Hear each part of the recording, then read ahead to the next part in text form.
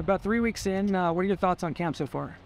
It's good. It's good. It's obviously kind of a day-to-day thing right now. Kind of are focused on what's happened most recently. It's hard to see it in total right now, but in the day-to-day, they're doing better, just trying to get better every day. Like the progress of the quarterbacks, offensively progressing as a unit. Kind of a lot of new faces, so getting used to each other. Cool, but fun group to work with. Colin and Dante are the two newbies. How have you seen their progression? It's big. I mean, this is totally different for both of them in totally different ways. So you see it more so with them. They have bigger leaps and bounds and setbacks and gains. It's a little bit of a roller coaster because it is so new, but they're both super talented, different, but really fun to work with. Eager, coachable, good, really awesome kids. There's all that learning you're talking about, but it's also competitive, right? So, Yes. So at this early juncture, is that sort of in the back of your mind where these guys are sort of ranking and how that changes? Or are you mostly focused on just each guy improve as much as possible right now and let that sort it out later? It's the second. I just don't think anybody is good enough or playing consistently well enough on a day-to-day basis to where you can worry about competing against somebody else. They've all got individual stuff to worry about. We'll cross that road when we get to it, because it's not, like I said earlier, like the day-to-day, it's really not a competition in that sense. It's just building them all up to where, the highest point we can get them, and then we'll see how it sorts out. How do they all get along? They're awesome. Like, the room is so enjoyable just to sit in there, and you got someone like Chase Griffin who's been here for so long. You guys all know it. He's an unbelievable person. He kind of is a really uniting force. He's awesome to have in the room, so it's been really fun with him. Does Ethan wear a GoPro every practice? Yeah, that's part of our virtual reality system. So we film the reps that he takes. It's not neat to he's number one. It's just he gets a lot of reps, and we just keep it on his helmet, so we're not changing it out. But those reps go into a computer system we have that they can put on an Oculus, and they can watch those reps. In coaching, you always say, like, hey, why didn't you throw this? And I'm watching it from 50 feet back, the whole field, 50 feet high, or the end zone. That's not the view that they see it from. They see it from right here. So that's a 360 GoPro that can see everything, not necessarily just where he's looking. It's a really, really good teaching tool to say, well, why didn't you see this? Well, coach, that's why I didn't see it. I can't. Yeah. So that we work through that. We coach off of that just as much as we coach off of the other stuff. Is that something you do this year? We started doing that maybe last fall.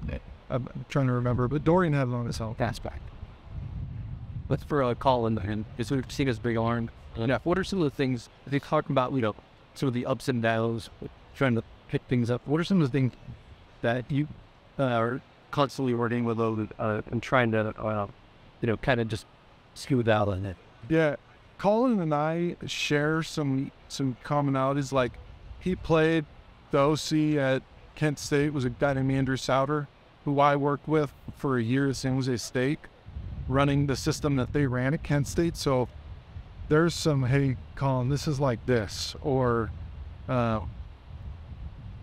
we can kind of work through that a little bit. It's very different. There are some similar things, but it's different. There's a lot of stuff that might be new to him that can kind of work through. Like you said, big live arm. It's as strong as I've seen. And then a really, really impressive athlete too. But he's just getting used to something that's totally different, where he's played college football, which is really good. He's going to understand the speed, played against Georgia last year, Washington, Oklahoma. Like, he's seen some monsters, but just getting used to the new. But he makes those same strides. There was some just like chippiness at the end of practice today. Obviously not with your quarterbacks or anything, but do you like to see that kind of emotion? You like to see people playing with emotion, but not being emotional.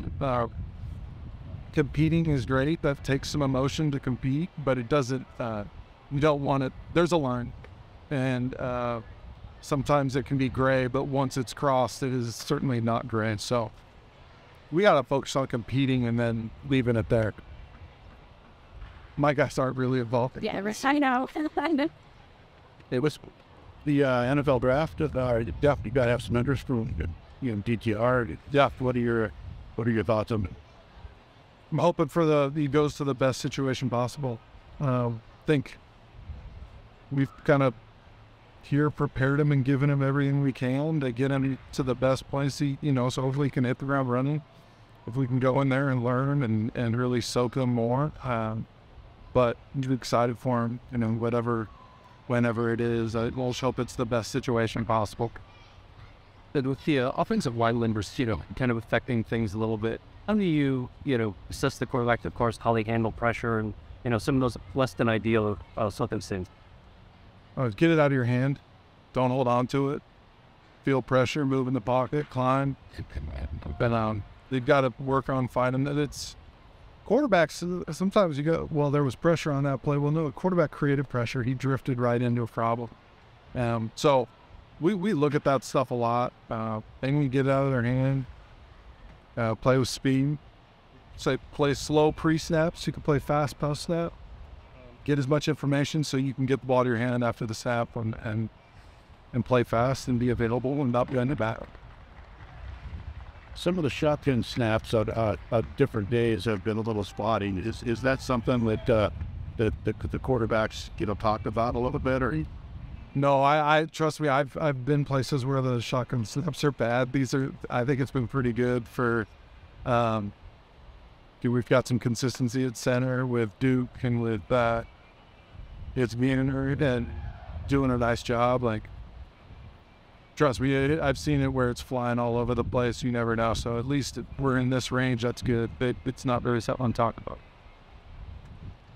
Dave, as far as Dante goes, what are some things that jump out at you, or a guy that young? I would say on the field, Dante has as quick a release and he's as accurate as you'll see.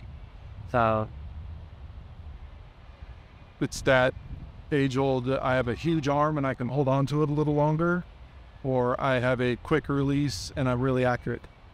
He is quick and accurate. It's really impressive. Off the field, he's always up there. He is always in that building. Smile on his face, fun to be around. He's been a joy so far.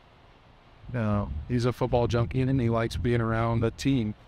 And so if you guys will get to know him. He's great down that.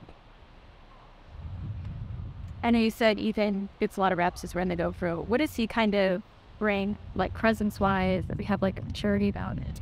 Yeah, he does. Ethan is, he's been here. He's mature. He's older now. He knows kind of the why we're doing what we're doing. It's not always the what or the how. There's a little deeper understanding. But